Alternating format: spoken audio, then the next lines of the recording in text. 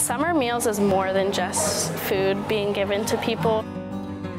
What we do here is to try to reach out to the community and bring them in and say, here, you guys can eat a meal, have a good time. We're here, you know, the doors are open.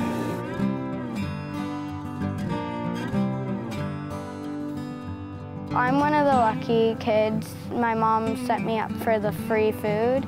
You get a full meal, like today's pizza day, and that's enough to fill me up. The food here is really good. I feel like I'm going to a restaurant. I feel good eating the school food. I sit with my friends and talk. A lot of my friends in school, I get to see in summer school.